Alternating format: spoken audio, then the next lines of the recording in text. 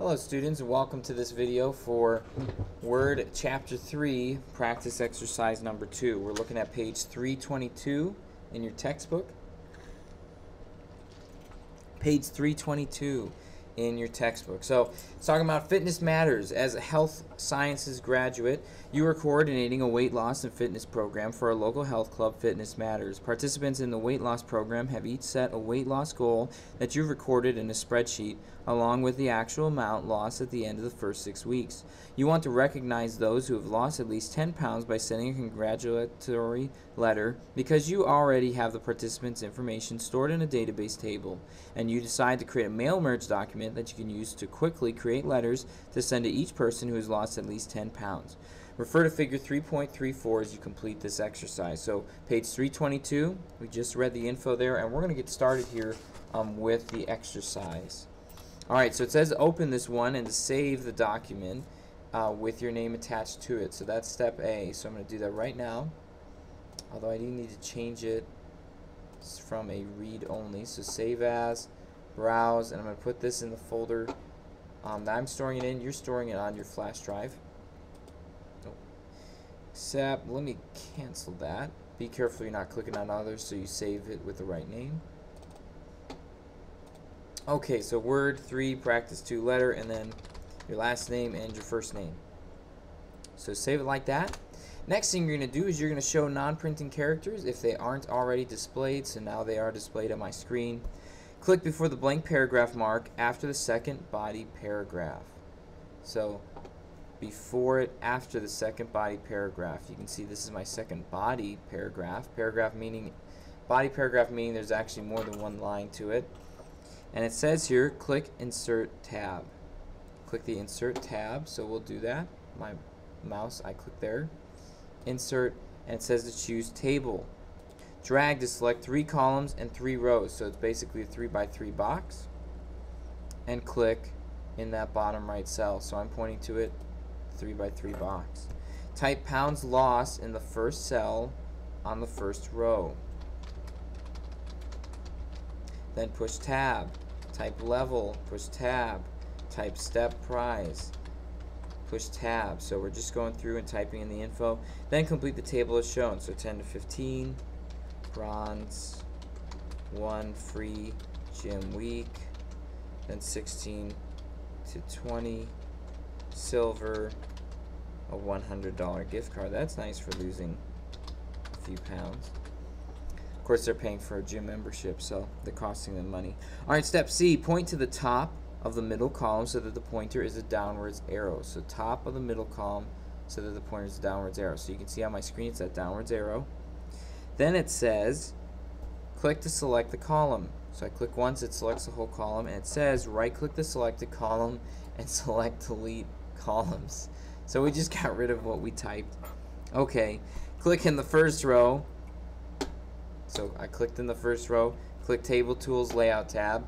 Sometimes you change it after you realize something isn't worthwhile.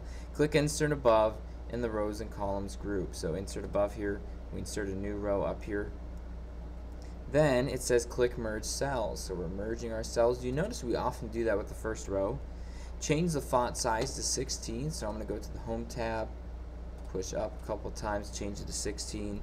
Type Fitness Matters! Exclamation point. And then it says click Table Tools Layout tab. So Table Tools Layout tab, and click Align Center. And we have it lined up in the center, just like that. Alright, step D, we're going through these here quickly. Click anywhere in the 4th row. So I click on here on my 4th row. Click Insert Below in the rows and columns group. So insert below in the rows and columns group. Complete the new row as shown below.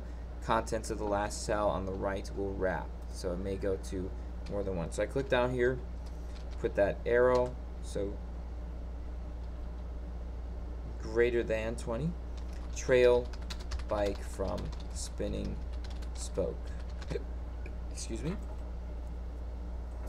Alright, step E. Click auto fit in the cell size group. So I'm looking for the cell size group, which is right here, and choosing auto fit. And it says select auto fit contents. which is nice because it changes those cell sizes to just fit whatever the words are that are in there. Click the Table Tool Design tab, so Table Tools Design tab, and then it says click Plain Table 3, so Table Styles, Plain Table 3. I have my plain tables up here, and you just hover over them till you find it. So Plain Table 1, Plain Table 2, and Plain Table 3. Alright, it says right click any cell in the table. So right click any cell in the table. We just did that. Select Table Properties. I choose Table Properties right here. Click Center, so my alignment group, Center, and then click OK. Then what we're going to do here is step G, click Pen Color Arrow. So up here my borders group, I'm choosing Pen Color Arrow. Select green, accent 4, darker 25%. So green accent, you'll notice it's, or excuse me, accent 6. So it's going to be down here, this one right here. Okay, we've selected the pen. Then it says click line weight and switch it to 1.5. So this is half point right now. We're changing it to 1.5. Ensure that the line style option is a single line. So it is a single line there. Drag each horizontal grid line in the table, including the top and bottom of the table, to paint each border. So top and bottom. So horizontal means we're going left and right. Oh, let me try this again here. There we go. It may take a few tries to select them. You notice when I click and I drag it across and it actually selects it, it turns gray. So go through and change each one. I have to go close to the corner, but you'll notice I'm not actually clicking on the actual corner itself. It's just close enough so it knows it has an idea. Oh, I just went outside of it. You can always zoom in if it proves to be too difficult, like it is right now for me. There we go. So if you need to zoom in, it can help with that. Alright, we've got that. Press Escape to deactivate the border painter. So we deactivated it. Alright, step H. Click the table move handle. The table move handle is right up here. If it doesn't show up, click on the table first, then do it. Then it says click the Table Tools Layout tab. Table Tools Layout tab. Click Align Center in the alignment group. So alignment group here, align center, and it makes it look nicer there. Alright, step I, click any cell in the to deselect the area. So I click any cell to deselect it. Point to the outside left edge of the table between the second and third rows. So first row, second, third, so right here, pointing to the left between the two. Click the insert indicator, that's what this plus sign is, so we're adding in another row. Click in the first cell of row 3. So this is our new row 3. Type 5 through 9. Press tab and then type 1 free air. Oh, let me move my mouse here so you can see it. Aerobics class. And then it says select row 1. So I'm going to move it over here to the left. Click and select row 1. Click Table Tools Design tab. Table Tools Design tab. Click the shading arrow. So over here, shading, we're clicking the arrow part. Select green, accent 6, darker 25%. So this one right here.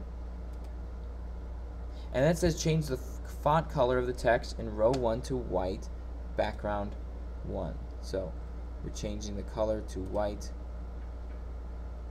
background 1. Alright, step J, we're going through these here pretty quickly. You can always pause if you need to. Press Ctrl and N to go to the end of the document. Click the View tab. Ensure that the ruler is selected. We've got it selected right here in our show group. Press Ctrl Enter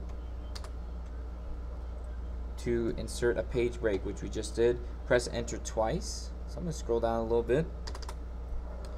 I pushed Enter twice. Then we're clicking our Home tab. Click Heading 1, it says. Heading 1 in the Styles group. And then type meet our top losers for the month. Of course, it's not talking about losers as a person, but losers as in weight. It says click center for alignment in the paragraph group. So right here, alignment, center, paragraph group. And then what we're going to do here is we're going to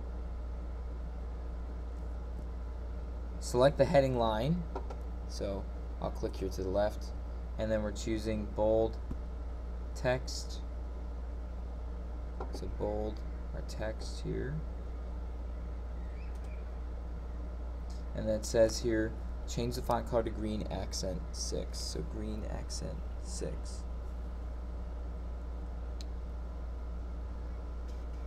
If I can find the color, there we go.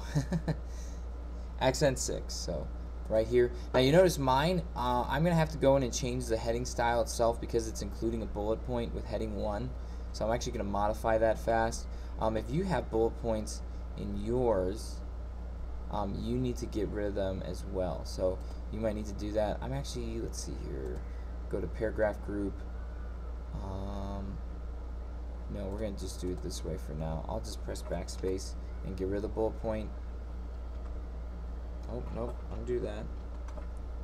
Okay, so if you need to go to, you can change it. Otherwise, for now, you should be okay. So I guess leave it centered for now, because I don't want to take too much time here in the video getting rid of it. So leave the bullet point there if it's there.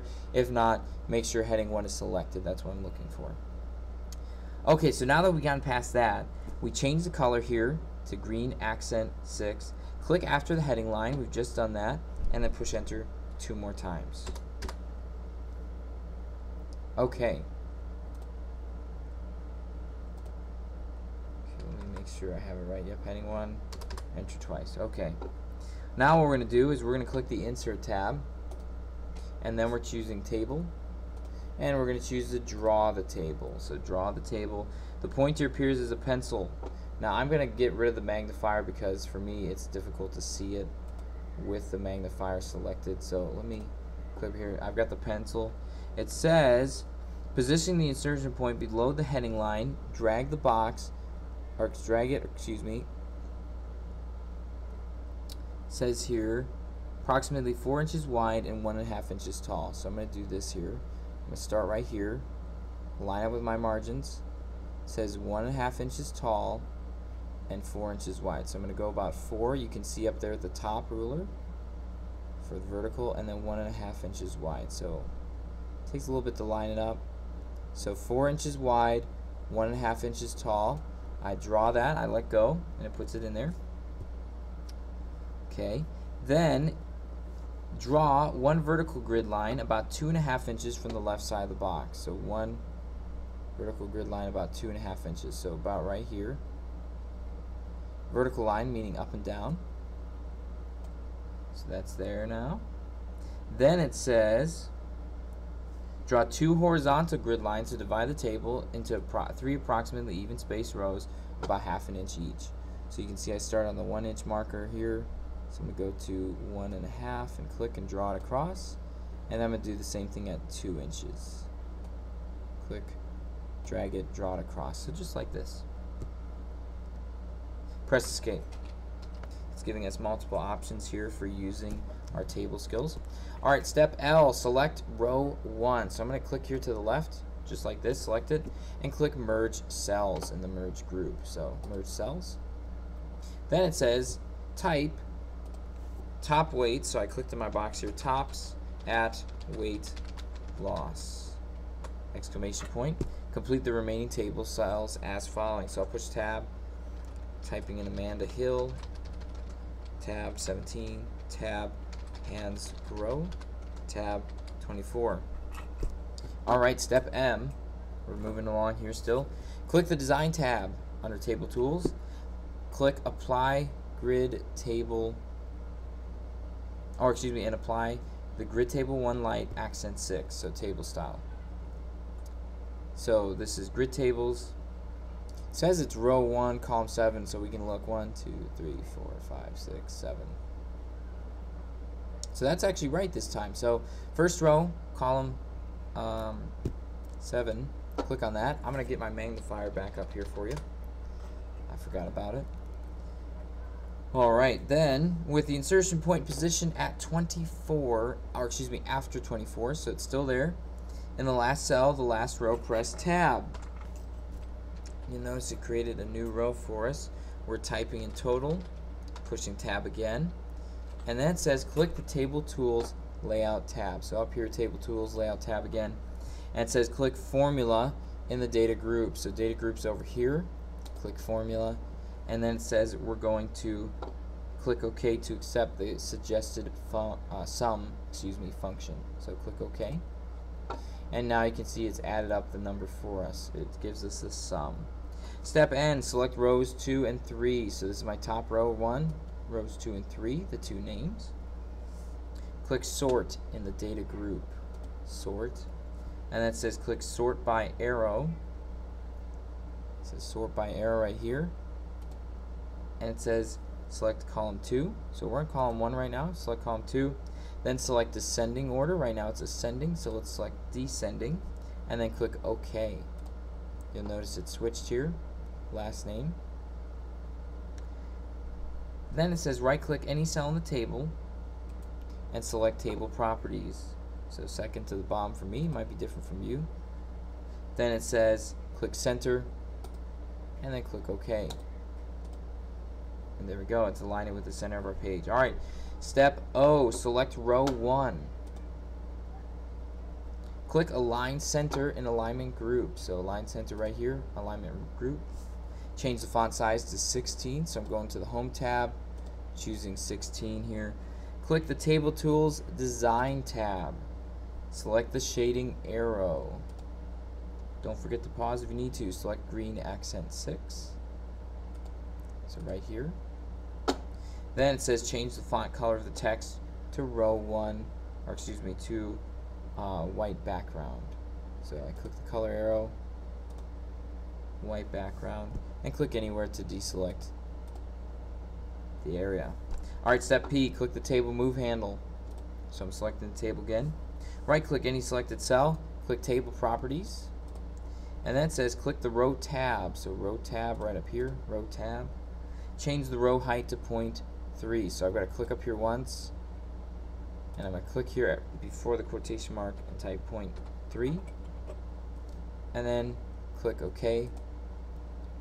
So it's changed, it looks nicer there. Check your spelling, so F7, and it says we're good to go, and save the document. Alright, we're going to be starting our mail merge now. This is step Q of page 323. Click the Mailings tab. Start the mail merge wizard. So I'm choosing Start Mail Merge, the wizard. Let's click Step-by-Step Mail Merge Wizard. Ensure that letters is selected. That is correct. And click Next to continue. So next it says starting document. Ensure that you are using the current document right here, which we are, and then click Next. Select recipients. Then step R, ensure that use an existing list is selected. So we've got that. Click Browse, and you're going to use the list that you saved from Plus Portal. So you're going to go to Downloads, and I'm going to look for my list. It's going to be down here at the bottom, W3P2 members. Right here, click Open. It will have this come up. Ensure that sheet 1 is selected, which it is, and click OK. So this comes up now with our new info. Click Sort in the Mail Merge Recipients dialog box. So right here, Refine Recipient List Sort, and then we're going to choose click the Sort by arrow over here, and the one we're going to choose, it says click City. Then it says click the Then by arrow and choose last name. You'll notice each time we choose sort by, we almost always choose a then by. Both selections should be sorted to an ascending order, which it is, and then click OK. Alright, we've got a few steps left here. We're almost done. Hang in there. This is a bit of a longer one, or at least a lot of steps to it. Step T, click Filter. So we've just sorted. Let's click Filter. Click in the field box, so right here, Field, and scroll down till you find pounds lost. It's down at the bottom, pounds lost. Then click in the comparison box. So this is comparison box, and we're changing to greater than or equal. Greater than or equal for the comparison box. Then click in the compare to box and type 10. Click OK. And that says click OK again. Alright, so we've got it. It's organized how it needs to. Step U, click Next. Write your letter down here. Insert merge fields by completing the following steps. So we're on step 4 here. It says click before the blank paragraph mark below the date on page 1. So I'm going to go to page 1. So blank paragraph mark, click before it, the one below the date on page 1. So right down here. And that says click address block in the mail merge pane. Click OK to insert the default address block. Place the insertion point at the left of the colon in the salutation letter beginning with Dear. So left of the colon. Press space bar. Click More Items. And then you're going to choose first name. So first name. Click Insert. And then it says click Close. Then we're going to press spacebar again, and we're going to click More Items. You're going to select the last name, which it's already selected. Click Insert, and then Close. So it should look like this: Dear space first name space last name. Alright, then it says place the insertion point at the left of the word pounds in the second to last sentence in the first body paragraph. So second to last sentence in the first body paragraph, and we're clicking at the left of the word. So right here, pounds. And of course it begins with, in fact you have lost. Yeah. Click More Items, and then choose pounds lost. So More Items, pounds lost. Click Insert, click Close, and press spacebar. Now it says click Next, preview your letters. We're almost there. Second to last step, V. Next, complete merge. Then it says click Edit individual letters. You're going to choose all should be selected. You're going to click OK. And then the letters are shown in this new document titled Letters 1. So we've got our new letters here. It says scroll through the pages to ensure that the 5 2-page letters are included. So you can see I've scrolled through.